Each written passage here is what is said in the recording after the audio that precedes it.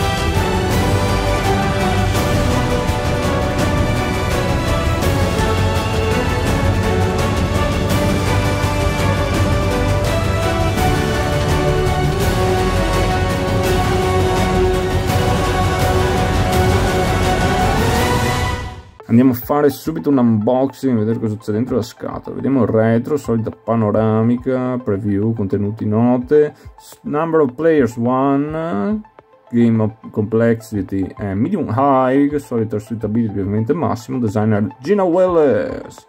Ma apriamo un attimo, intanto qua vedete che ho conservato il preservativo perché potevano farlo un po' più solido questa scatola, perché pesa tanto e non è che sia robustissima. Comunque bell'art. Intanto vediamo dentro, ci sono carte a manetta, target, tactics, eventi, tanta roba, bustine, chiave 2d6, 1d10, un manuale per i British solo campaign, ma ce n'è anche uno per gli Americans solo campaign, e sono due manuali belli pesi perché saranno 40 pagine eccetera, ma niente paura, tutte robe buone, doppia campagna, doppia goduria. E vuoi farti mancare il playbook, dai, insomma, esempi di gioco, note storiche, developer notes, designer notes, un sacco di notes, insomma, che va bene.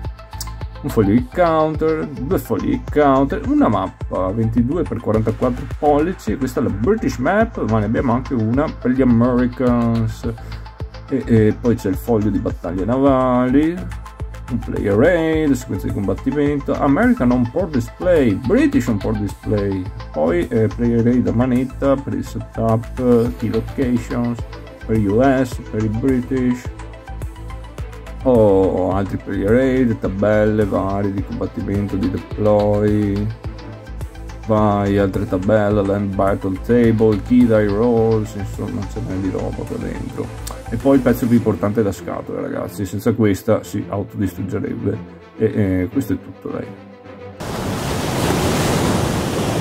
Sì ragazzi, a Glorious Chance, Naval Struggle for Lake Ontario in the War of 1812, ma qua siamo nel 1813, questo gioco si focalizza nelle operazioni navali sul lago Ontario nell'estate del 1813, quando c'era una parvenza di stallo e tutti e due cercavano uno scontro decisivo finale per il predominio sul lago. Vedete come anche qua è bello grande, ma che alla fine non è mai arrivato, ma potrebbe arrivare a avere questa Glorious Chance, insomma da qui deriva il titolo. Come vedete, British map, sì, perché stiamo facendo i British, quindi British contro gli Americans. Abbiamo la possibilità di vedere il conflitto da tutte e due le parti della medaglia, e avremo anche una mappa per l'inglese, una mappa per l'americano, che sono, vedete, bello importante, più o meno uguali, ma siccome questo bel gioco bello dettagliato con tante cose, tanti elementi, c'ha le cose giuste per un lato o per l'altro, per andare bene a vedere le differenze eccetera. Anche perché ragazzi, questo qua ha anche due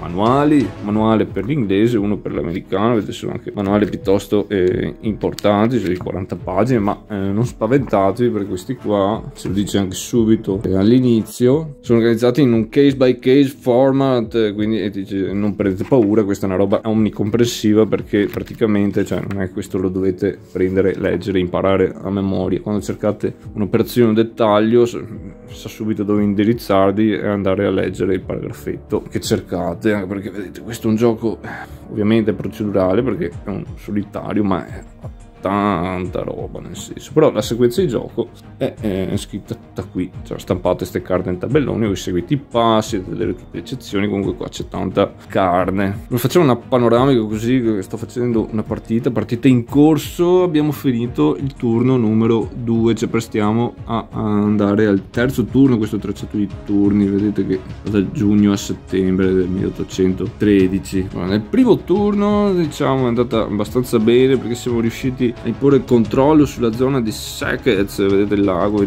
diviso in 6 zone, e nel Sackets Zone è importante perché Sackets Harbor è l'home port, il porto principale, insomma, degli US, mentre il nostro è fatalità anche qui vicino a Kingston Harbor, e loro ci hanno risposto sul turno mettendo il controllo. Ma nel primo turno cosa è successo? Siamo andati a fare un patrol, anzi abbiamo fatto un raid, perché questo abbiamo provato a fare un raid. Questa è la linea dei supply che segue l'esercito degli US, mentre quella dei British, vedete, va per questi fiumi, ma andiamo giù fino alle Niagara Zone, cioè Fort George, Burlington. Abbiamo tentato di andare a intercettare, magari fare delle patrouille, vedere se beccavamo quel convoglio. Ovviamente gli Americans avevano anche loro le loro squadre in giro, e c'è stato, insomma, un avvistamento e un incontro, perché tu non sai mai cosa fa il nemico. Pensate a sto lago, è enorme, quasi da Venezia a Roma, cioè come distanze lì.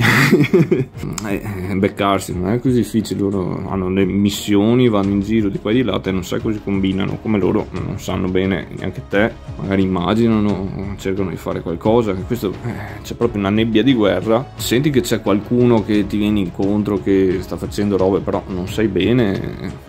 Poi qua noi facciamo solo le operazioni, siamo i commodori, praticamente io sono questo, James ovviamente, Lucas io, e noi siamo responsabili di operazioni navali. Ma qui ci sono, vedete, c'è anche le troops, c'è l'esercito che si muove, quindi abbiamo il fronte qui del Niagara, un po', va bene, una roba messa un po' strata, ma c'è tutta una guerra anche di terra che procede e te lo fa sentire in gioco. Comunque nel primo turno cosa abbiamo cercato di fare? Abbiamo mandato le nostre squadrons qui in missione, potete assegnare quando mettete deployate una truppa a varie missioni, potete mandarli in patrol, potete mandarli in escort se avete convogli che girano, perché le supply sono importanti. Qua è anche una sfida a chi fa arrivare più supply. Abbiamo tutto qui un tracciato, poi supply, c'è anche tutto un sistema di construction delay, o robe che fanno rallentare i convogli. Insomma, se vai a rompergli le scatole, se riesci a rubarglieli, magari gli rubi i supply, oppure disperderli, quindi più tardi il carico, perché più supply fai arrivare, poi a un certo punto c'è anche una race per costruire roba, perché vedete qui gli americani, se riescono a mandare con voi supply qua, gli arriva la General Pike, che è una mega corazzata, che è probabilmente la più grossa del lago, quindi cambia l'equilibrio del naval balance. Poi più avanti questo noi abbiamo quello, e il naval balance è una roba importantissima, si verifica ogni turno. Qua sta andando favorevole agli US, però c'è un motivo, a noi è andato anche bene il turno scorso. Comunque questo qua è un metronomo che fa agire le AI dal gioco, non solo a praticamente mossa per mossa quello che fai tu, come succede di solito, ma proprio l'andamento della guerra, del conflitto, come avanza questo fronte qua, quante navi ha perso, quante ne hai tu, la forza eccetera. Quindi in base a quello l'AI diventa più audace, va a fare raid, attacca eccetera, oppure gioca più conservativa in difesa, perché insomma se hai meno navi eccetera non è che vai in giro così alla carlona, termine tecnico navale alla carlona. Comunque puoi dare varie versioni ai tuoi del convoy, eccetera. La fase di deployment, adesso vi spiego a grandi linee. Il turno scorso abbiamo mandato le nostre squadrons qui a tentare di fare un patrol per vedere se beccavamo un raid, eccetera. No, abbiamo beccate però la flotta degli US. Avevamo fatto anche dei patrol a casa nostra per fare un po' da schermo, che nessuno venisse, magari se avevano truppe potevano tentare anche di sbarcare, farci un blockade nel nostro porto, oppure capite che roba e problemi, non arrivano più i convogli, eccetera. Però abbiamo trovato della roba qua, ho trovato quasi tutta la marina statunitense. Vedete, questa è l'ingrandimento del Second Harbor, sacco di navi. Abbiamo qua le deployable, main ships, secondary ships, abbiamo quelle in repairing, in costruzione, cantiere, poi altre box, insomma a seconda di quello che capita. Vedete, noi abbiamo una quantità molto più modesta, perché gli inglesi ne avevano poche ma buone, gli americani ne avevano tantissime ma tante, erano tipo golette mercantili che erano convertite. Vedete per esempio converted Raker Schooner, anche i valori, questa è anche una fortina, ma vedete le nostre sono belle pompate. Per i valori qui abbiamo in alto a sinistra i long guns, che quelli inglesi ne hanno poche perché erano meglio attrezzati, invece gli americani erano pieni di long guns. C'è il valore di carronade, poi il close combat, gli inglesi micidiali in close combat, avevano anche le crew, gli equipaggi meglio addestrati. Invece c'è la defense, poi ci sono gli strength, il timone ci segna che questi sono main ships, cosa che gli americani ne hanno solo 2-3, queste qua non sono main ships, le golette qua, quindi hanno anche dei malus. Oltretutto queste qua, quando andiamo in combattimento, le golette, perché abbiamo anche tutto il coso tracciato del combattimento, qua astrattamente pizziamo le nostre robe che vanno avanti, si avvicinano, bordate a nastro, iniziativa che può cambiare, c'è tutto un procedimento, una sequenza di combattimento che può anche fare su e giù. Abbiamo le carte tattica, gli eventi che segnano magari, vedete, che il vento favorevole per l'iniziativa, decisioni, tenti di disingaggiare, cioè tanta carnazza, ma bella, di quelle belle che ti viene voglia di seguire. In ogni caso, stavamo dicendo, loro sono usciti con quasi tutto. Noi abbiamo provato a richiamare altri patrol in giro per vedere se ci raggiungevano, ce l'abbiamo fatta perché praticamente segui il rumore dei cannoni, poi non si sa se ce la fai ovviamente a malus, come di dove sei, quindi i modificatori un tiro di dado, che nel gioco, ragazzi, sono di 10 e di 6. Abbiamo ingaggiato battaglia, qua ci è andata anche bene perché insomma siamo forti con l'iniziativa, abbiamo anche dei bonus nonostante il numero. Loro hanno adesso in repairing la Wolf, che sarebbe anche la nostra flagship. Adesso al momento la flagship, il capitano, l'ammiraglio sulla Royal George. La Wolf è la nostra più forte, ce l'hanno bombardata, però noi gli abbiamo preso la Tompkins, che è una main ship. Ma soprattutto, ragazzi, a un certo punto loro si sono disingaggiati, ma noi abbiamo preso la Oneida, le abbiamo tirato 2 bordate di quelle belle, giuste, che sono entrate bene, e lei ha anche fallito il test di disingaggio, si è trovata isolata, ha tirato per la surrender e l'abbiamo catturata, ragazzi. È captured questa qua, perché potrebbe essere stata anche affondata o altre robe. Comunque captured, al momento è in repairing, perché vedete che è sul lato ridotto. Quando sei ridotto giri il lato bianco, dipende 6 step, perché tipo queste golette qua uno step solo sono miliardi, rompono le balle, ma ti distraggono e vanno bene per pattugliare, far disperdere le forze dell'avversario. Comunque il prossimo turno queste sono i repairing, adesso ci entreranno. In questo turno non ce le avevamo e vedete, la riflaghiamo, questa diventa nostra, e questa è una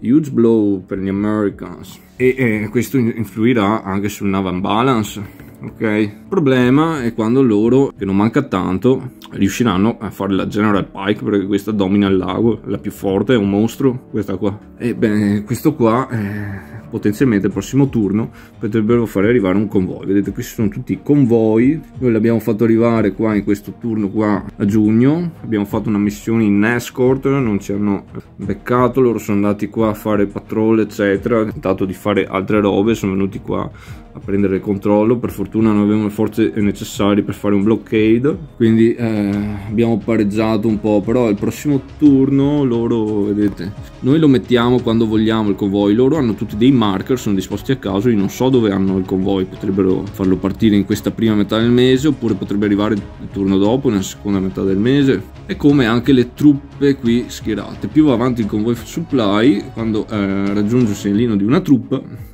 noi la mettiamo nelle truppe available.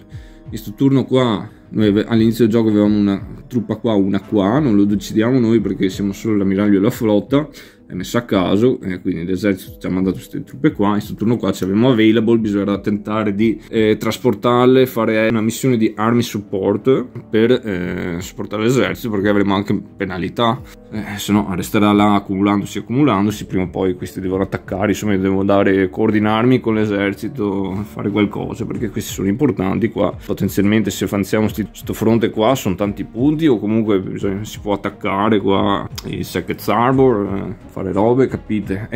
Però dobbiamo anche gli US hanno truppe, bisogna vedere anche cosa fanno loro, bisogna stare un po' in difesa e distribuire bene le nostre navi. Comunque siamo riusciti a mettere fuori gioco una loro nave, a catturarne una, adesso ci rientra anche la nostra flagship principale. Il loro convoglio non l'abbiamo beccato purtroppo, loro non hanno beccato il nostro sto giro, e qua è una situazione 1-1, però siamo avanti quei punti perché abbiamo catturato con un colpo di fortuna incredibile, ma anche siamo stati bravi, la Oneida, ci vale 14 punti. Poi per adesso questa è la differenza, però vedete che loro sono ancora avanti qua, più sono avanti più sono forti, però potrebbe cambiare o ribaltare tutto questo turno, perché adesso abbiamo più navi, insomma vediamo come procede la cosa. Poi avete tabelle, vedete che tabelle per tirare i convogli, misuri i long guns, se becchi un convoglio devi superare la difesa, vedere se è difesa, il deploy delle loro ships, poi vedere se riesci a beccarlo, se scappano, se si disperdono per questi fiumetti, acque basse che non li becchi più, magari riesci comunque a farlo ritardare e non arrivare quel turno, quello dopo, insomma bisogna vedere cosa succede. Qua tabella di combattimento per le cose navali, vari player aid, ragazzi, mazzi eventi, mazzi target per vedere a cosa fa. Adesso proviamo a cominciare il terzo turno, vediamo cosa succede. Preparativi, intanto andiamo a vedere se possiamo fare degli upgrade alle nostre navi qua con gli inglesi. Storicamente gli inglesi qua ne avevano poche, si sono messi subito a lavoro per insomma fare upgrade delle poche navi che hanno per contrastare il numero di quelle americane. Quindi tiriamo un coso, abbiamo tirato un 8, secondo la tabella ci dice che potremmo upgradare una ship, però questo cosa vorrebbe dire? Tenerla tutto il turno su make ready, cioè non la possiamo poi utilizzare nelle nostre operazioni. Se sta un turno qua lei può ancora uscire dal porto, però se la facciamo stare qua per tutto il turno poi la andremo a sostituire con una sua versione più forte. Diciamo, dato che ci rientreranno queste navi qua, possiamo provare a lasciare la Royal George qui in porto. Poi ragazzi, qua questa era catturata, viene reflaggata, dai, in repair la giriamo e va deployable. Lo stesso per gli US, però da in repair, quando va in deployable, questa la upgradano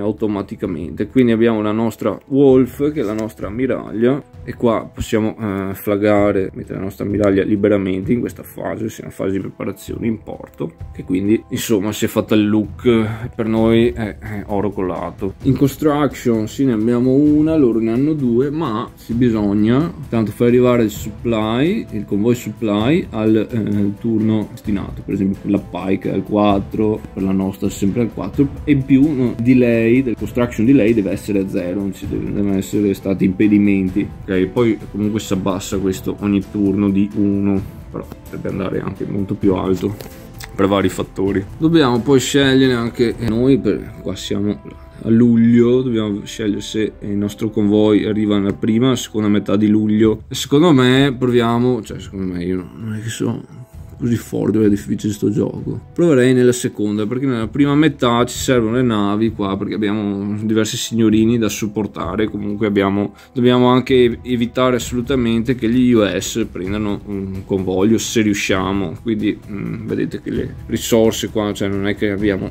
tantissime, dobbiamo utilizzarle un po' al meglio. In inglese è un po' difficile la selezione delle cose, quindi proviamo così. sempre che loro arrivi sto mese, poi andiamo in raid per niente, capito? Comunque non è mai per niente, perché al limite possiamo beccare qualche victory point o qualcosa, riusciamo magari con un tiro fortunato anche a rubare. Truppe available, ho detto prima a seconda del livello di supply, loro sì, ne avevano una e noi ne abbiamo due. Adesso andiamo ad assegnare le varie ships che sono deployable qui nelle varie zone del lago con le varie missioni. Allora vedete, abbiamo tentato un approccio più conservativo perché qua controllo cosa non ci piace. Allora abbiamo messo la Sir Sidney Smith in patrol nel nostro harbor, tanto per vedere cosa combinano, anche perché loro hanno truppe. Comunque ci manteniamo vicini che in caso potremmo anche darci supporto. Invece i nostri due segnalini di troops abbiamo messi qua in questa force. Ragazzi, le force possono rappresentare un segnalino solo oppure potete mettere tutti in stack per dire che sono assieme, insomma. E mettendo le troops sopra le abbiamo dichiarata in army support mission. Allora questi qua, vabbè, astrattamente noi praticamente mettiamo i segnalini, ci dice anche, è come se sono operazioni militari che noi diamo supporto navale, che comunque supporto navale nelle battaglie terrestri incideva molto, diciamo, l'artiglieria. Poi anche qua, cioè, non è che c'erano strade eccetera perché combattevano su sti laghi, perché alla fine quello era il metodo di comunicazione, di trasporto truppe e soprattutto la logistica principale. Quindi noi possiamo caricare un trasporto truppe per ogni 4 punti di close combat strength. La Wolf, che è la nostra flagship, la medaglia qua ne ha 8, quindi carichiamo questi qua. Al momento è nella fase opportuna, che sarà la coastal action phase. Proviamo a fare robe, ma prima potrebbero succedere robe del nemico. Andiamo a vedere cosa fanno US. Allora abbiamo rivelato 9 target cards. 9 perché? Perché ce lo dice il naval balance. Questo turno è qui. Allora una per una andiamo a vedere se corrisponde in un luogo dove abbiamo messo la nostra mission. Lo vediamo qua, Kingston, sì. Allora la carta 1, allora potrebbe esserci un possible encounter, andiamo a metterlo qua. Poi la carta 2, cos'è? Sackett, sì, siamo anche là, e qua potrebbe esserci un possible encounter. Carta 3, sempre Sackett, sì, ragazzi, una force può avere più possible encounter, quindi 3. North Lake, no, non ci siamo, neanche al South, neanche a York. Kingston sì, vedete, possible encounter number 4, South Lake niente, Sackett sì, possible encounter number 5. Adesso in ordine andiamo a vedere se veramente ci sono encounters. Quindi numero 1, Kingston. Andiamo a pescare la prima carta del mazzo eventi, facciamo il check, il simbolo in alto, mare, vuoto, a posto ragazzi, va bene. Quindi possible encounter è scartato ragazzi, niente. Numero 2, andiamo a vedere, vuoto, boh, posto.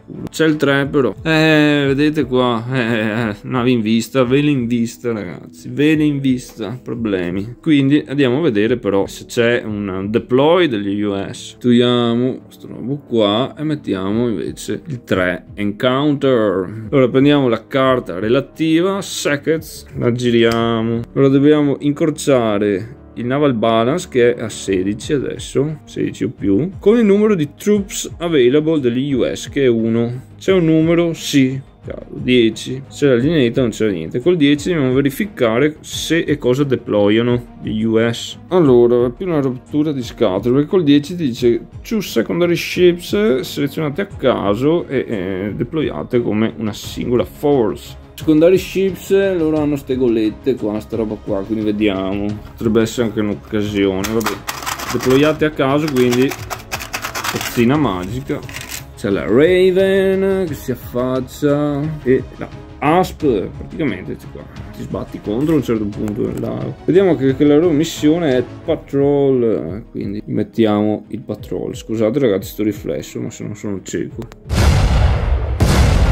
Adesso qua praticamente c'è l'incontro, quindi andiamo a vedere. Qui andiamo a pescare un evento Fairwind. Questo si applica alla zona di lago in corso. Praticamente se gli US fanno dei reaction checks per rinforzare l'incontro, chiamare altra gente, hanno un +2 dai roll modifier. Male, quindi dà un'opportunità che potrebbe esserci 2 gollettine là, magari potremmo affondarle o catturarle. Qua fanno presto col vento a chiamare rinforzi, però Però vediamo la roba importante qui che ci interessa. Chi ha l'iniziativa qua, chi ha l'audale intraprendenza è British, questo è il weather gauge, quindi abbiamo a noi la parola, possiamo attaccare oppure fare un bypass, tentare di bypassarle, però in ogni caso loro andrebbero a verificare quanta gente hanno, il rapporto di forza, e nel caso ci seguono, ci attaccano loro. In questo caso qua, se facciamo bypass, loro non procedono in venirci dietro in combat eccetera, quindi finirebbe l'incontro. Però abbiamo l'opzione di attaccarli, magari non sarebbe male sti qua piazzarle due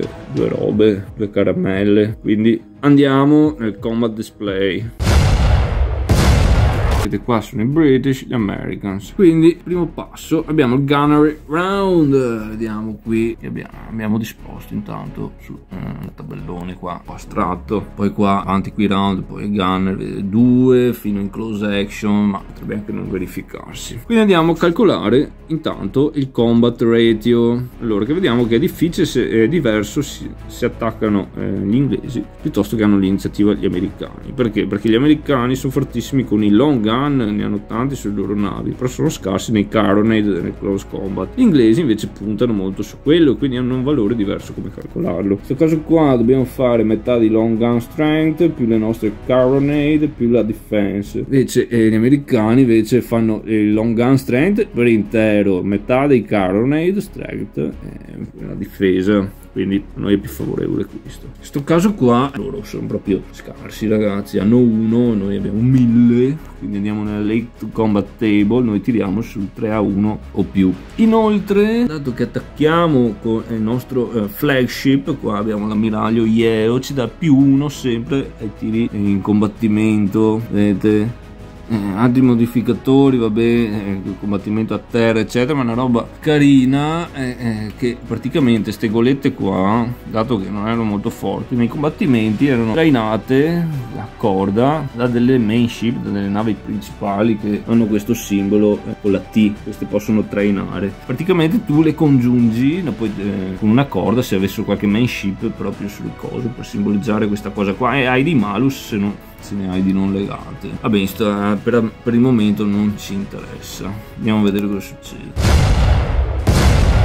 Bene, dopo aver fatto questo, ragazzi, bisogna pescare anche le tactics. Allora, chi è l'attacker? In questo caso siamo noi. Peschiamo 4, ne scegliamo una. Loro ne pescano 5, poi ne sceglieranno una. Vedete, queste sono 4 tactics che abbiamo pescato. Vedete che hanno anche dei simboli. Sono delle carte evento qui che potrebbero avere alcuni di questi simboli. Se capita, queste carte non potrebbero essere utilizzate. Però qua il fair wind non impedisce niente. È proprio anche tematicamente a cosa c'è l'evento. Questa roba qua. Allora noi selezioniamo il first shot perché questo ci fa rirollare se noi nella tabella tiriamo un risultato che comporta perdite per noi oppure addirittura un withdrawal, potrebbe verificarsi. Ok, quindi invece vogliamo massimizzare le hit, anche perché qua i risultati sono favorevoli abbastanza per tirargli 2 castagne fatte bene. Allora queste sono per le AI ne pesca 5, vedete ci sono dei dammi anche nel mazzo, anche nel nostro, questi vengono scartati. Le altre 3 invece ragazzi a random, quindi tiriamo un d6, un 2, 3, 4, 5, 6. Cavolo, questa. Allora, dato che hanno utilizzato anche loro first shot, tutte e due hanno sta banda viola. Se la banda è dello stesso colore, le tattiche si annullano a vicenda. Fatalità è first shot, ma potrebbe essere un'altra roba che ha sempre la banda viola, e quindi ci hanno fregato in realtà questa roba qua, maledetti. Va bene, andiamo a rollare. Un 6. Il 6 è attaccante, una hit, e 5 è il difensore. Però adesso bisogna vedere queste cannonate cosa fanno. Verifichiamo subito la nostra hit dove va.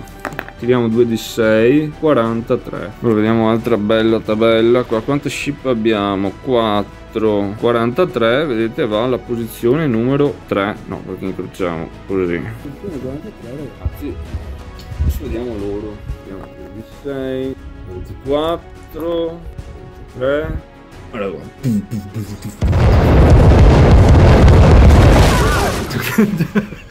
Ne andate 3 su questa e 2 su questa. Attenzione perché potrebbe andare anche in acqua. Non è che... Ok, però quando ne hai almeno 2-3 capisci quasi sempre.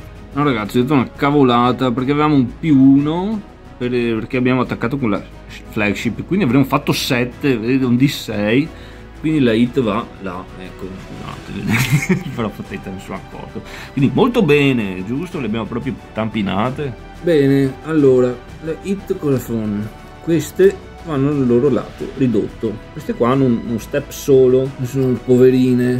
Allora, dato che è l'ultimo step, bisogna fare uno strike test per vedere se li affondiamo, se provano ad andare avanti a combattere oppure si arrendono, e poi vedremo anche se riusciamo a catturarle o qualcosa. Dobbiamo tirare un D10, ma siccome qua sono state pluriperforate, allora, la prima hit è quella che l'ha ridotto. Ogni hit successiva all'hit che gli ha tolto l'ultimo step ci dà un +1 a un risultato. Quindi adesso tireremo un di 10 ciascuna e avremo un modificatore di +2 a ciascun tiro. Quindi vediamo per la prima, abbiamo un 9. Un 9 ragazzi, la ship è sink, l'abbiamo fondato. Sunk, destroyed. L'altra invece un 1 +2 è un 3. La 3 vedete fa strike colors, praticamente strikes its colors and surrenders. Ottimo, quindi questa potremmo anche catturarla forse. Buon ragazzi, siamo tornati qua in board perché lei è stata sunk, quindi si muove direttamente qua. Lei è strike colors, l'encounter è finito perché nel primo round di cannonata gli abbiamo fatto fuori tutto, quindi non ho neanche possibilità di fare reaction check, andare avanti eccetera. E siccome lei l'encounter è finito, perché praticamente tutti si sono ritirati a parte lei, oppure tutti sono stati distrutti, insomma lei è automaticamente catturata, praticamente è stata lasciata là da sola, isolata, senza via di fuga e quindi circondata. Se no ovviamente bisognerebbe aver tirato nella tabella modificatori bla bla bla, però è captured e poi vedremo il suo destino alla fine del turn, che lei per il momento fa il relitto qui. Allora l'encounter 3 sì, è ended, però si va avanti qua. Altro possible encounter, andiamo qua 4, il 4 a Kingston, vediamo che c'è un altro encounter, quindi giriamo la nostra carta e sì, a 10 è come quello che abbiamo fatto, cioè two secondary ships random, cioè qua ci sta andando proprio di lusso. Beh, che abbiamo puntato, cioè boh, vabbè, queste robe poteva capitare disastrose, loro hanno non vedono l'ora di scaricarsi l'intera marina addosso. Vabbè, ma comunque la buttano da un'altra parte, cioè, non preoccupatevi. Oh, sono arrivati la Lady of the Lake alla Hamilton, che anche loro erano in patrol e fatalità, e ovviamente ci sono sbattute addosso qua. Ora andiamo a pescare l'evento per vedere chi ha, non l'evento, perché l'evento ragazzi sta su zona di lago qua, c'è già questo turno che è il Fair Wind, quello che abbiamo fatto nell'altro evento, quindi anche loro avrebbero il reaction check, più 2 modifier roll perché è reggente. Qua andiamo a vedere il weather gauge, stavolta ce l'hanno gli Americans, quindi sicuramente non è che ci vengono addosso, oppure sì, adesso andiamo a vedere. Loro ovviamente hanno deciso di, non sono stupidi, di bypassare, perché hanno visto che qui si confronta un po' la forza, se non hai certi requisiti che attacchi, non è stupido, è più intelligente di me, è un computer qua. Comunque adesso andremo a un reaction check, loro hanno anche il fair wind, quindi hanno un +2 dei roll modifier. Reaction check cosa puoi fare? Puoi tentare di chiamare gente da in giro per la mappa, più distante la chiami però più hai penalità, no, non un +2. Allora prima dobbiamo decidere noi, possiamo provare, siccome loro hanno un +2 sicuramente ci arriveranno dentro con tutto, loro qua sono una zona di lago adiacente, potremmo tentare di portarla dentro al combattimento e rinunciare alla missione di patrol praticamente. Allora facciamo un check, abbiamo un -1 perché abbiamo una zona di lago di distanza, quindi dal 5 a 9 arriva 9 -1 8, quindi la Sir Sidney Smith abbandona il pattugliamento e ci raggiunge. Allora loro, se hanno gente non porte, loro fanno un tiro unico singolo per tutta la stack di gente, ok? Quindi sta roba qua ci arriva tutta dentro, arrogante, hanno un +2, un 4, un 6, quindi sì ragazzi, arrivano. Vedete che qua adesso la situazione, insomma, vedi che sono scarsi, ma sono tante e noi siamo pochi, ma buoni, non si sa come possa andare, vediamo. Tanto qua loro legano tutte quelle possibili, però ne hanno tante staccate, questo gli darà anche dei malus averne tante non legate in caso attaccassero, speriamo non attacchi. e l'iniziativa sia nostra, cioè in quel senso là. Ci resta che vedere chi ha l'iniziativa, perché dopo il reaction segment c'è di nuovo weather gauge dei British, abbiamo fortuna. Allora possiamo scegliere ovviamente se andare anche via o provare un turno di cannonate. Vediamo prima però come sarebbe il calculate strength, perché quando abbiamo l'iniziativa possiamo fare attack e cominciamo sta roba qua, o se no facciamo pass, andiamo direttamente alla reaction segment. Guardate che praticamente questa è già la reaction segment, se noi facciamo pass qua proprio ci stacchiamo, finiamo l'incontro. Non vi sto qua a dire perché, ma insomma prima ci siamo già passati per la reaction segment, è per questo che abbiamo avuto i rinforzi, e adesso che abbiamo l'iniziativa andiamo di nuovo qua, possiamo andare via. Se avrebbero avuto loro attaccano per forza, noi non potevamo fare niente, quindi vediamo cosa ci conviene. Allora attacchiamo noi, saremo sull'1-1 perché abbiamo 27,5 a 20 rapporto favorevole, perché punteggio dei British, quindi sfruttiamo le nostre carronades. Quindi sull'1-1 di solito è quello che possiamo sperare con le forze tutte schierate. Qua a volte qua ci va bene, ma di solito è sempre qua, e abbiamo un +1 al tiro di dado, quindi se becchiamo la tattica giusta magari potrebbe andarci anche bene, potremmo vedere. Dai, proviamoci ragazzi, siamo fortunatissimi, abbiamo scelto rate of fire, non ho scelto rate of fire. Avrei potuto scegliere, non so, il first shot, avrei potuto scegliere repel per proteggerti contro il close combat, cioè hanno tante scelte intelligenti loro, che sembrano proprio anche tematiche. Comunque anche questa è tematica, perché facciamo rate of fire, loro manovrano, fanno cose per applicarci il coso, insomma. Ci rispondono qua colpo su colpo, niente, non ci resta che tirare e vedere cosa succede. Abbiamo tirato un 8 con +1 è un 9, e sull'1-1 boom, 3 colpi, cioè c'è andata di lusso qua. Non subiamo niente, quindi il primo round. Allora vediamo dove vanno. 34, solito procedimento, insomma. Allora abbiamo colpito anche bene, perché vabbè, due sono andate su 2 golette, insomma, però una ha preso l'ammiraglia qua, la flagship, la Madison, ragazzi. Allora, prima roba, quando prendi l'ammiraglia bisogna fare il check per la leader casualty, che è un no effect.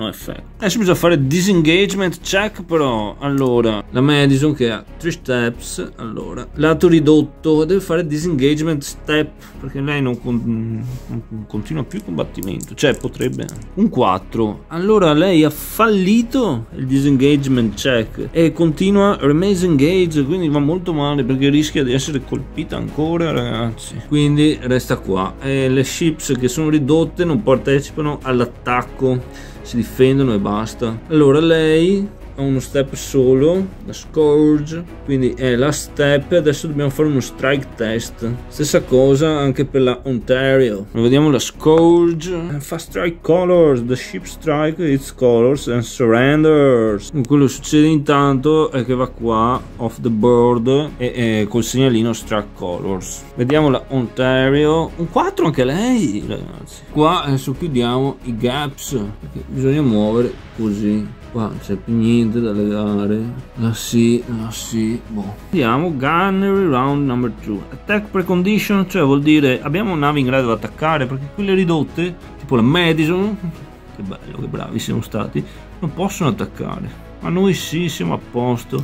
Quindi adesso, ragazzi, adesso il rapporto di forza abbiamo un 2-1, perché abbiamo 27,5 a 13. Vedete, avere l'iniziativa, cioè, con gli inglesi è forte. Perché sono forti, perché loro hanno subito 2 round di gunnery, invece gli americani hanno un round di gunnery, poi c'è un weather recheck, perché bisogna vedere, quindi potrebbe cambiare l'iniziativa per i British e andare di qua, e invece siamo forti, pochi ma forti, e fortunati anche, bisogna dire. Tactics niente, ragazzi, e andiamo a tirare un 2, però diventa un 3 perché abbiamo il +1, diventa defender 2 withdrawal, ma cavolo, si ritirano, ragazzi, fanno un withdrawal molto male, però prima le 2 hit ve li vediamo, però vedi, perdiamo sta glorious chance, cioè è difficile qua. Addirittura ci sono anche risultati come end, cioè finisce proprio. Guarda, le hit vanno 34 e al 42. Bravi, abbiamo beccato bene perché ha dato un'altra hit sulla Madison e una sulla Governor Tompkins. Siamo proprio qua vicino alla Wolf, vicino alla nostra.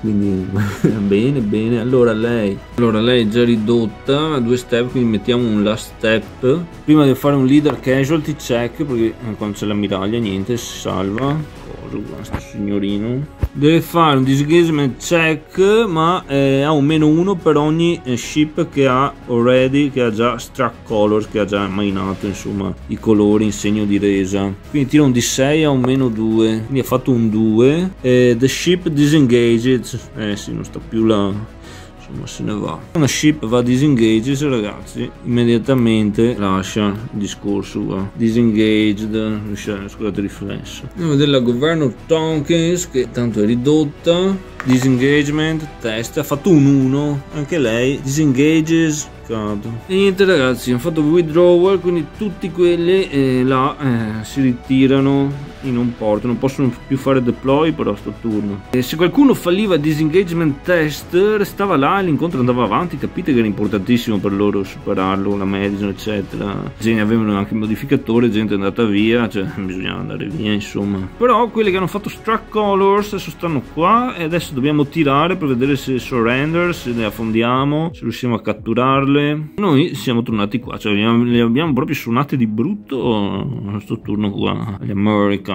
E counter 5 ended, e questo si toglie perché non c'è più una force là, perché l'abbiamo richiamata là. E niente, lo strike test sono andate sync fondate ragazzi, però abbiamo fatto insomma un bel casino sto turno qua. Una l'abbiamo anche catturata. Sono tutte navette stupide queste, golette mercantili comunque. Oh ragazzi, gli incontri sono finiti. Oh ragazzi, adesso andiamo a vedere cosa fa. C'è l'enemy operation phase, cosa fa il nemico. Allora andiamo a rimuovere tutte quelle che abbiamo rivelato. Andiamo anche a rimuovere quelle dove abbiamo nelle forces noi, quindi noi siamo solo in sackets qua, quindi togliamo le carte sackets. Restano le altre, andiamo a rivelare tutte da sinistra a destra, andiamo a fare la roba dell'incrocio e vedremo se abbiamo un deploy di qualcuno che deve seguire per i requisiti per gli Americans, perché per gli inglesi funziona in maniera diversa questa roba, e andremo a vedere che missione hanno e cosa, e dopo fanno cose e storie a seconda di cosa fanno, perché sai, patrol vanno a prendere i controlli delle zone del lago, tipo, possono attaccarti là perché hanno truppe, ti possono fregare il convoglio eccetera. Cioè, potrebbero fare il disastro, però questo turno non succede niente di tutto ciò perché non hanno più deployable forces. Le deployable forces che avevano le hanno messe tutte qua e se le sono anche prese.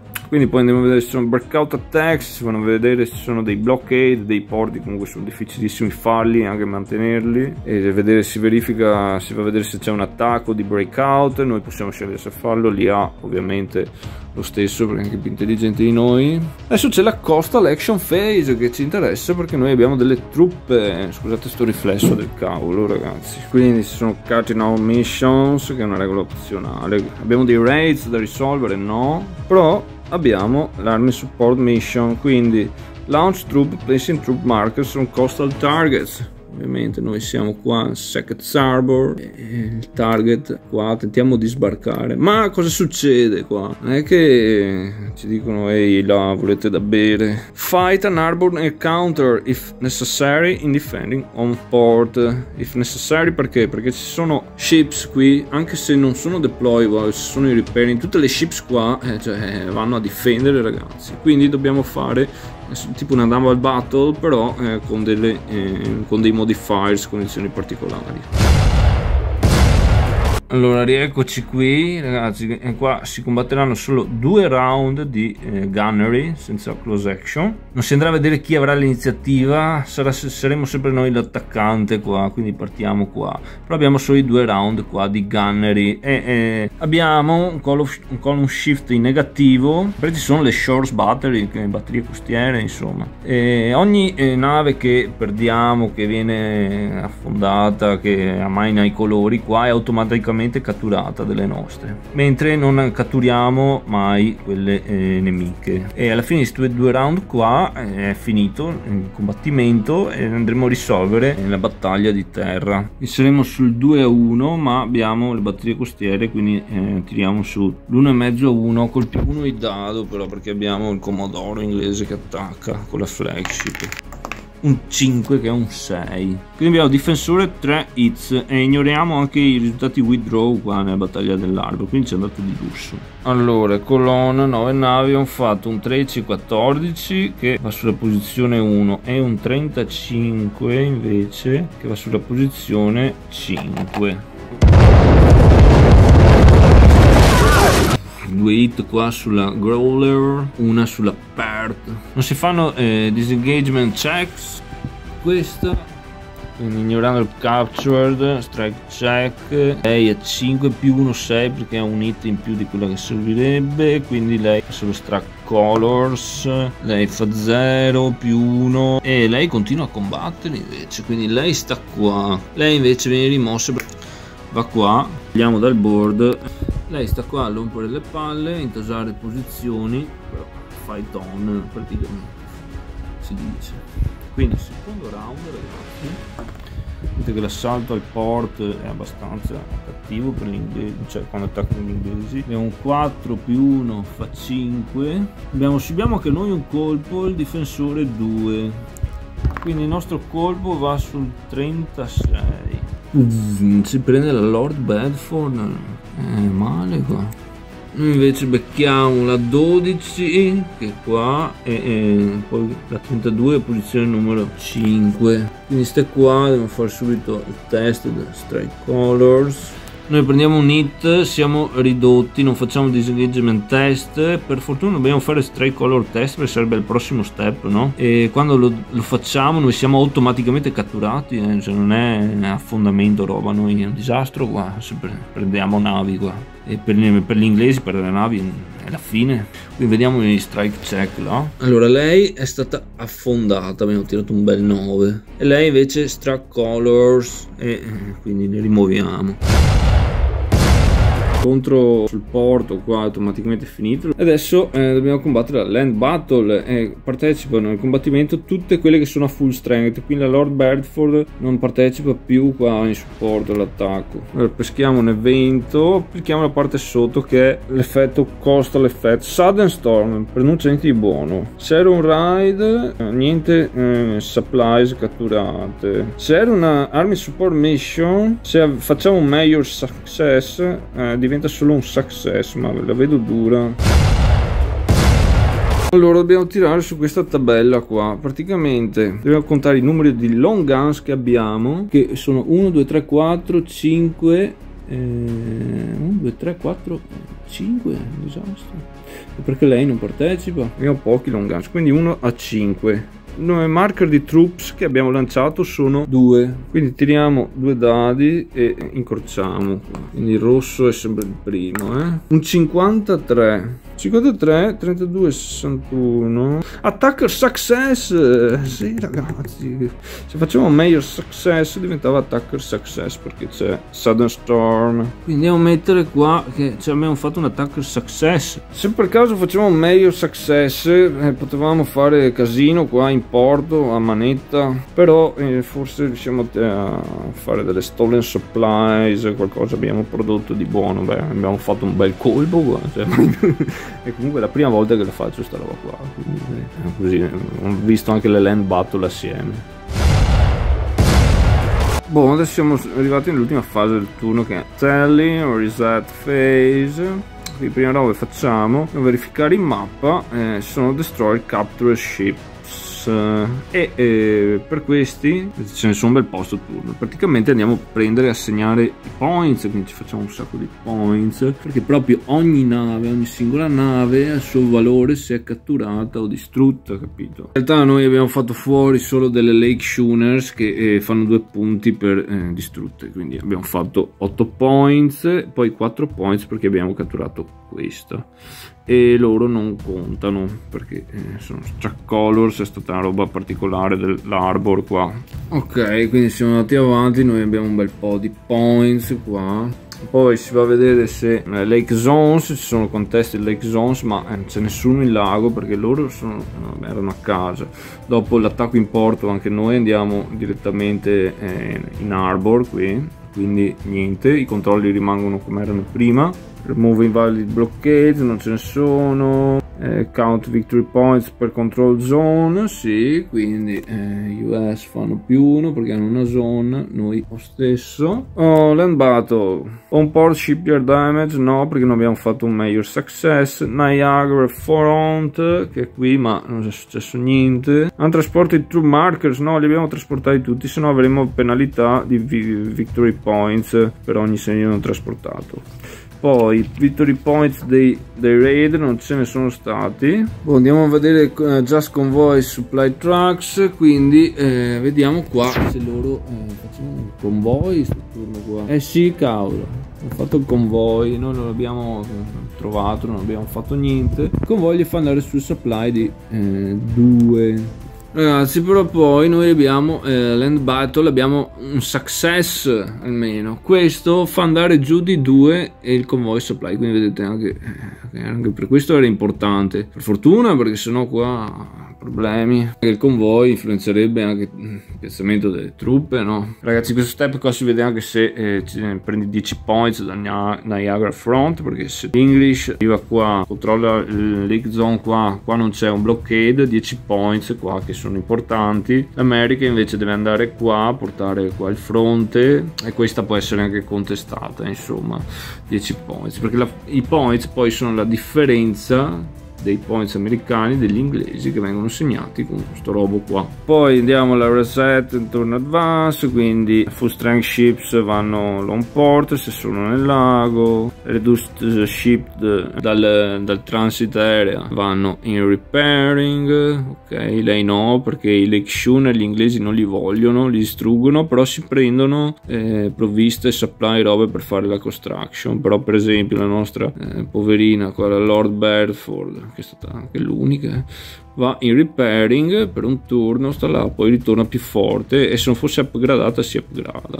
Stessa roba faranno gli americani, insomma ti gestisci un po' di roba qua. Isolated ships, se c'è blockade verifichi anche quello con effetti. Troop markers, quelli launched si discard ovviamente. Senti che blend di lingue. Newly available troops, vediamo. No, non ce ne sono, perché loro non sono andati avanti, neanche noi. Insomma, fai un po' di reset, roba, return target cards di là, event cards di là, return attack defend attack, advancing game turn,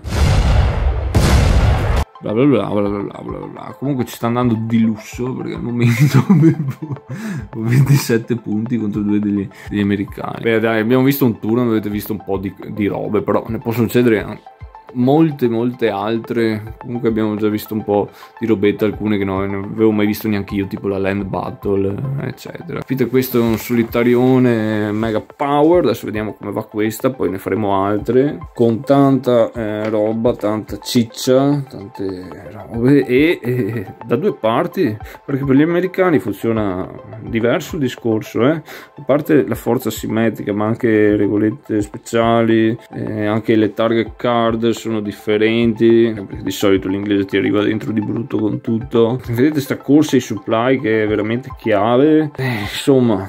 Cioè, se loro questo turno qua, se prendevano preso la batosta, ma arrivavano qua e buttavano giù il mostro non c'è, basta, sposta veramente l'equilibrio. Adesso anche questa ricambia, perché vedete adesso ritornerà un po' più giù, ma problemi, tutto da vedere qua, perché un convoglio arrivato, un attacco ben messo, un raid qua, un controllo in più, cioè ti cambia veramente la situazione. Vedete anche la tabella, noi abbiamo fatto diverse perdite in questo turno perché ci è andata bene, ma vedete anche la tabella, cioè, a tanti withdraw, a tanti end combat, tante roba, cioè fai fatica proprio arpionare, sei là sul momento a volte che dici dai che mi sta andando bene, do il colpo, no, finisce, ti sfugge questa glorious chance che è stata la ricerca dei due lati, insomma, in quest'estate, quest'anno di combattimenti qua sul lago Ontario, mentre dalla parte comunque la guerra va avanti anche su Lake Erie eccetera. Gli americani all'inizio hanno detto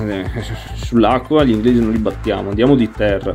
Di terra hanno preso le bombe e le prime vittorie inaspettatamente invece sono arrivate sul lago, cioè non erano vittorie, non hanno inciso un cavolo, però per il morale è stato importantissimo. Allora, cioè, e comunque qua il discorso è fondamentale, il discorso navale qua, perché è come combattere su Marte qua, spostarsi sul wilderness, robe, storie.